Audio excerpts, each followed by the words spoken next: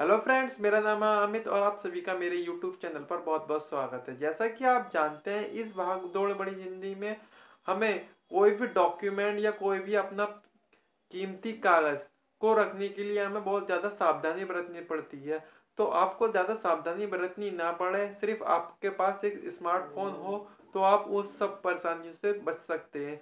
जैसा कि आप जानते हैं कि आपके घर में बिजली का बिल, हाउस टैक्स और बाकी जितने भी डॉक्यूमेंट्स हैं उनको संभाल के रखने के लिए एक अलग से सेफ, अलमारी या एक अलग से फाइल बनाने की ज़रूरत पड़ती है दोस्तों। तो आपको चाहिए क्या? आपको एक अपना स्मार्टफोन चाहिए और जिसमें कि आप अच्छे से अपने फोटोज़ या अपने वीडियोस को रख सकते हैं। ठीक है, तो आपको फोटोज़ वीडियोस नहीं रखनी है, आपको एक पीडीएफ फाइल रखनी है।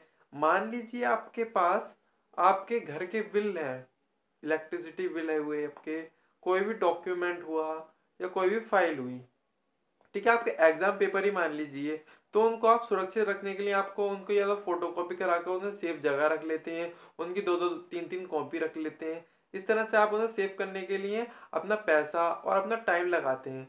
तो आपको कुछ ज़्यादा करने की ज़रूरत नहीं है। आपको चाहिए क्या? आपको अपने लिए एक स्मार्टफोन में पीडीएफ फाइल का लिए कुछ डॉक्यूमेंट को रखने के लिए आपको एक ऐप डाउनलोड करना है। उस ऐप के बारे में ही आज हम बात करेंगे। जैसे कि मेरे पास एक पेपर है, ये एग्जाम पेपर है। तो आप इस एग्जाम पेपर को किस तरह से अपनी पीडीएफ फाइल बना सकते हैं और उसे सेव कर सकते हैं। एक मेरे पास एक फाइल और है। जैसे कि आप जानते हैं कि मैं इलेक्ट्रिसिटी का भी अच्छे से नॉलेज दूंगा आपको। तो जैसे कि ये दे रखा है आपको, इलेक्ट्रिसिटी की फाइल दी हुई है। ठीक है, तो इसमें जैसे कि आपको दे रखे हैं, सबकी प्राइस लिस्ट दे रखी है, आप देख सकते हैं। ठीक है, और सारे स्विचेस के बारे में बताया गया है। तो इस तरीके से ये फाइल पूरी बनी हुई है। तो इसे मैं अपने मोबाइल में कन्वर्ट कैसे करूंगा और मोबाइल में आपकी पीडीएफ कैसे बना लूंगा, दोस्तों इसी के बारे में बात करेंगे। चलिए दोस्तों, वीडियो स्टार्ट करते हैं आज की।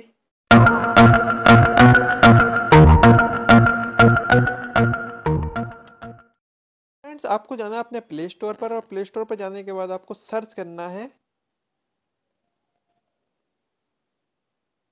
Fast scanner. क्या सर्च करना? Fast scanner, FAST, fast scanner. तो आपको सबसे शुरू में ही मिल जाएगा ये। ठीक है दोस्तों, फास्ट स्कैनर करके से सर्च करेंगे, आपको शुरू में ही मिल जाएगा।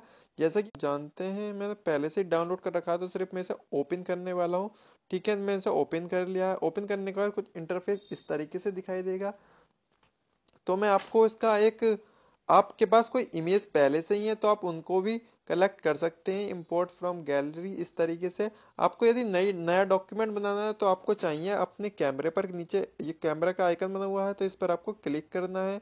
जैसे कि मेरे पास एक पेपर है, मैं उसका पीडीएफ फाइल आपको बना के दिखाऊंगा। तो इस तरह से मैंने ये पीडीएफ फाइल का मैं फोटो लूंगा, इस तरीके से आपको पूरा कैप्चर कर लेना है। ठीक है, इस तरीके से आप कर सकते हैं दोस्तों। जैसे कि आपको इसे एडजस्ट करना है तो एडजस्ट भी कर सकते हैं इस तरीके से, और यहाँ पे जाके आपको ओके कर देना है। ठीक है, इसके बाद कलर का ऑप्शन आएगा। कलर आपको ज़्यादा ब्लैक में लेना तो ब्लैक में ले, कलर भी ले सकते हैं। कलर वाइट लेना है या ब्लैक में लेना, थोड़ा डार्क लेना है, या फोटोज एज इट इज ले लेने हैं, कलर को देखना है। तो इस तरीके से आप चेंज कर सकते हैं, जैसे कि हमें उचित जो लगेगा ये हमारा ठीक रहेगा। कलर में ले लेते हैं हम ये। ठीक है, ब्लैक में जैसे कि हम जूम करके देखेंगे तो हमें एक एक अक्षर आसानी से पड़ा होगा, जैसा लगेगा जैसे कि फोटो स्टेट है। तो यहाँ पे ओके कर देते हैं। ठीक है, ओके करने के बाद यहाँ पर राइट पे क्लिक करेंगे और उसका नाम दे देंगे, जैसे कि हम दे देते हैं ABC करके दे देते हैं, ओके कर देते हैं। और इसमें हमें और पेज अटैच करने हैं तो यहाँ पर प्लस के चिन्ह पर क्लिक करेंगे। ठीक है, और हम दूसरा फोटोज क्लिक करेंगे। ठीक है,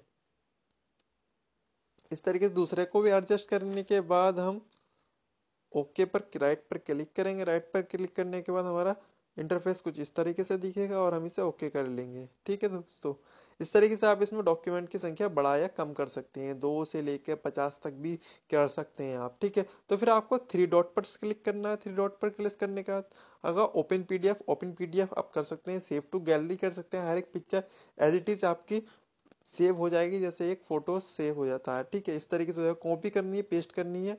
यदि आपको कुछ रेनेम आपका डॉक्यूमेंट का आपको रेनेम करना है, दूसरा नाम चेंज करना है, नाम चेंज कर सकते हैं। यदि ओपन पीडीएफ करनी है तो ओपन पीडीएफ पर क्लिक करेंगे तो डायरेक्टली अपनी जो फाइल है अपनी पीडीएफ फाइल खुल जाएगी। इस तरीके से आपकी पीडीएफ फाइल बनकर तैयार हो गई है। 2 पेज की, आपको ज्यादा पेज की बनानी है तो ज्यादा पेज की भी बन सकती है दोस्तों, ठीक है। तो यहाँ बैक करता हूँ मैं और आपको दिखाता हूँ। जैसे कि आपने इस पेज पे लिया, इस पेज पे आपको अपना नाम लिखना है तो यहाँ पर इस पर क्लिक करेंगे। इस पर क्लिक करने के बाद आपको टाइप करना है दोस्तों, जैसे कि टेक्स्ट टाइप करना है। जैसे कि मैंने अभी तक अपना नाम लिख रखा है तो मैं यहाँ डन पर क्लिक कर दूंगा। यहाँ कलर भी चेंज कर सकते हैं, रेड कलर ले सकते हैं दोस्तों, एडजस्ट कर सकते हैं इसे, छोटा बड़ा नीचे से ड्रैग करके कर सकते हैं और अपना फ्री सरफेस एरिया पे आप रख सकते हैं और यहाँ पर ओके कर सकते हैं। ठीक है दोस्तों, इसी प्रकार आप सारे पेज पे कर सकते हैं अपने।